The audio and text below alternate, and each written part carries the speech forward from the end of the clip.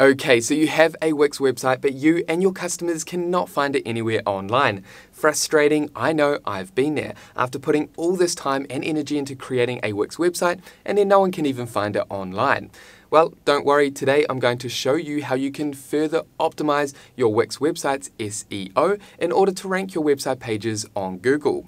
This will allow your website to get discovered by the right people, to increase your organic traffic, and ultimately drive more bookings and sales.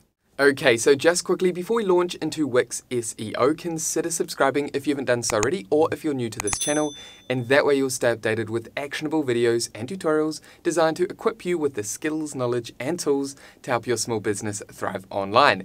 And with that happy note out of the way, let's go ahead and dive into our Wix website.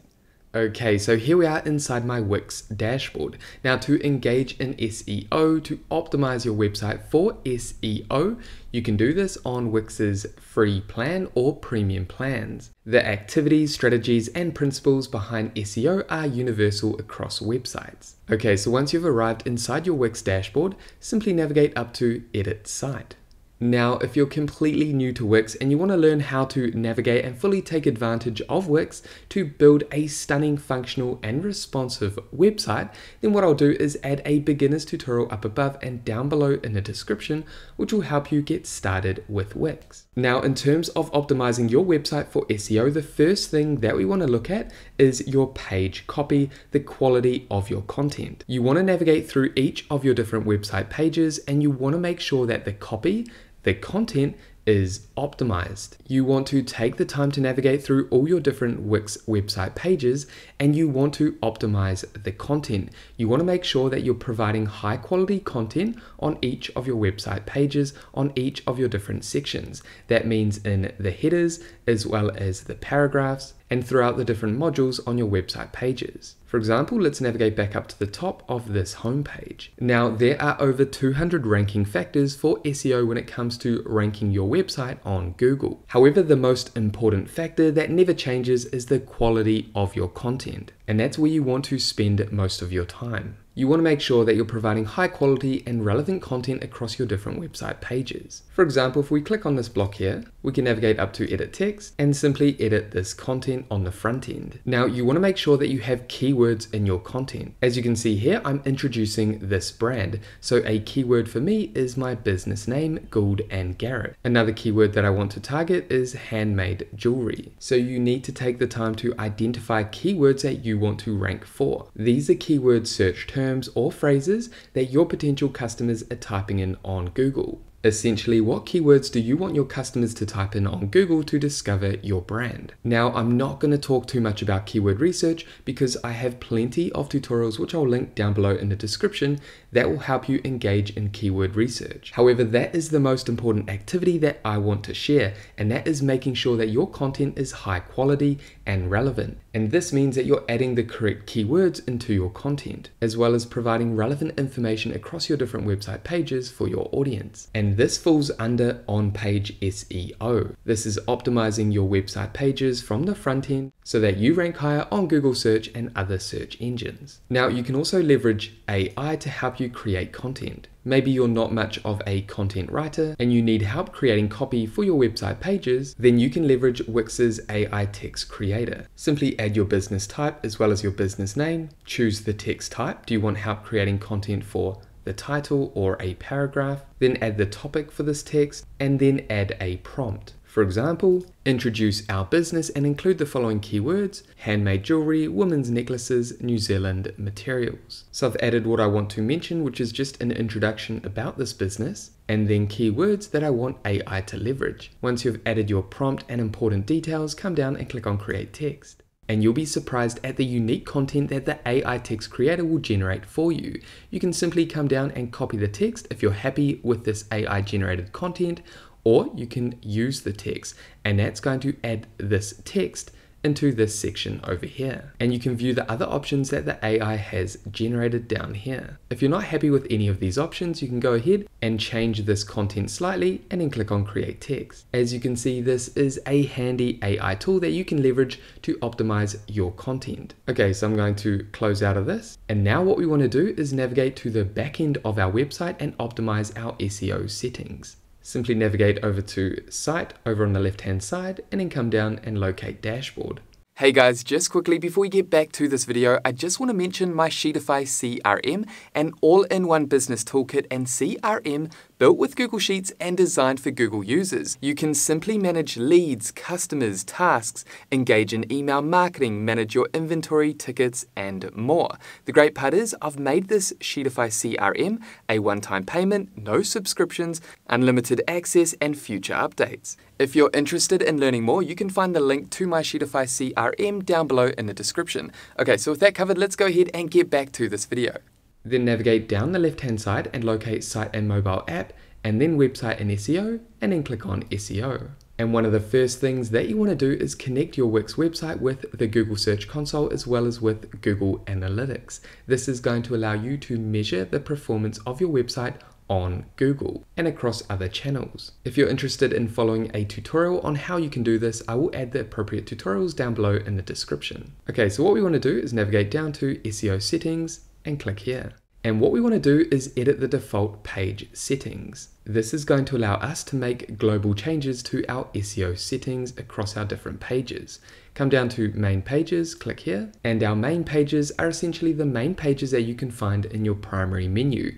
These are your home page, about, contact page, services page, and all your other main pages. Let's come down to basics and social share, and then click on edit, and this is where we can customize the default look of our website pages as they display on Google search and across other search engines. Here we have an example of a preview on Google for the contact page. We have the page name, contact. You can see we have the title tag, page name, and then site name, and the site name is over here, Gauld and Garrett. We can also add other variables. If we click here, we can come down and we could add country, city, all these other variables, but I'm happy with this default title tag here. Okay, so we have our title tag. Now what we want to do is add the meta description. Simply click here and then click on add variable and then navigate down the page and then click on business description. And that's going to add the business description to every page of our website in terms of the meta description, which displays on Google search. Now for SEO, what we want to do to further optimize our meta description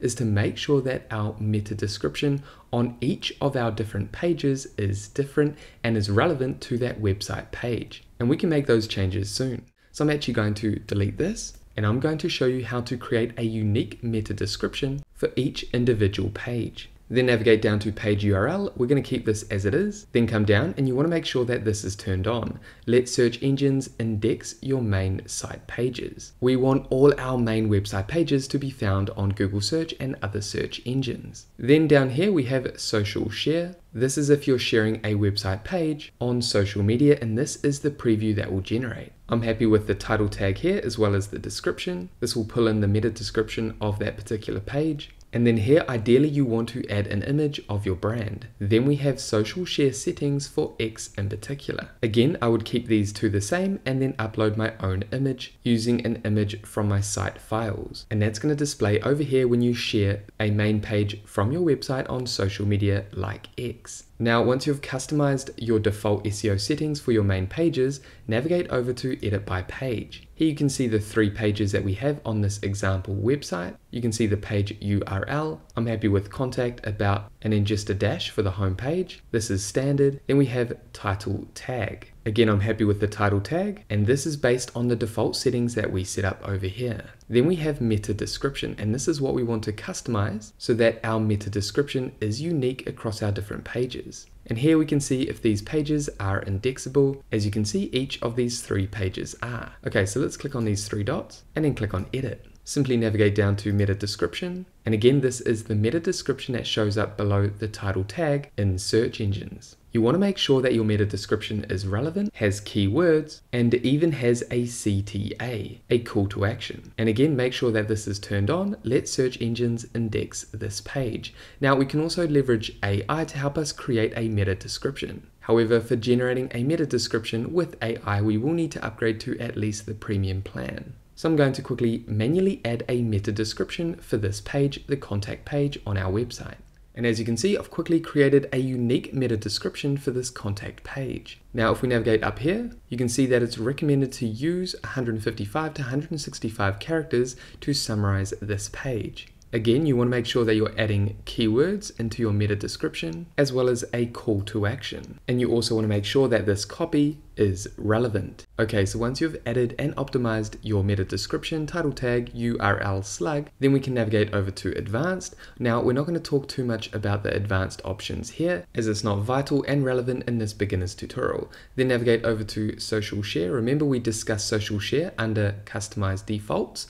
However, if you want to add a particular social share customization for this specific page, you can go ahead and add that in here. All you need to do is upload an image, and you want this image to be relevant to this page that you're optimizing, and everything else is okay. We've got our title and then description, which we added earlier, which will be pulled from our meta description that we added under basics. Okay, so I'm happy with my SEO settings for contacts. I'm going to navigate down and click on publish. As you can see, your SEO changes were saved, however, the site isn't published yet. If you're ready to publish your website pages, simply navigate over to Go to Editor and publish your page or website. I'm going to close this and then close the SEO settings for our contact page. Okay, so that's how you can make custom changes to the SEO settings of each of your main pages. Simply follow the same process I just showed you, but for each of your different main pages. Okay, so let's navigate back. And if you run an online store, you'll see this option to optimize your product pages. We have these different options here. However, we just need to focus on basics and social share. And remember, we've got customize defaults selected. This will make changes to all our SEO settings for our product pages. Again, for the title tag, we have the product name and the site name. You can see an example over here. For the meta description, what we're going to do is click on add variable and then add product description. And this variable is going to pull in the product description into the meta description for each of our different products. As you can see, that's going to save us time, especially if you've got hundreds or thousands of products. Rather than manually adding and customizing the meta description, you can just pull in the product description. And we have similar settings down here when it comes to sharing this product across social media. You can see an example of a product image down here. We can change that by adding a different image URL. And again, we have X, similar to what I showed you, but I'm happy with these settings. Again, once you've made any changes, simply click on save and then navigate over to edit by product. You can see the product name, the page URL, as well as the title tag, meta description, and if that product page is indexable. To make any changes to the SEO settings for each of these product pages, simply click on the product and then make changes over here. Now, because we're pulling in the product description, our product description is very long. Remember, we want to be between 155 to 165 characters. So what I would do is delete a bunch of this text. And as you can see, I've quickly optimized this meta description because I had formatting issues in here and the description was too long. Again, once you've made any changes, simply click on save. Now let's close this and head back to SEO settings and then navigate down to page type. Now I've showed you how to optimize your SEO settings for your main pages as well as your product pages, but you also might see the option if you have a blog on your website, the option to optimize your blog pages. Again, the process is similar to these different page types. So again, you want to take the time to navigate through your different page types, and you want to first customize the default settings and then make sure that each of the pages are correct. If not, then you can click on each of the pages and further customize the SEO settings for each of those pages. However, that is everything that I wanted to cover for this Wix SEO tutorial for beginners. And there we have it, guys. That is it for this Wix SEO tutorial. Now, if you have any questions about optimizing your Wix website to get discovered online, make sure to pop those down below. And with that said, thank you so much for watching this video all the way through to the end. If you got value, make sure you leave a like and subscribe. And that way I'll see you in the next video. Take care, everyone.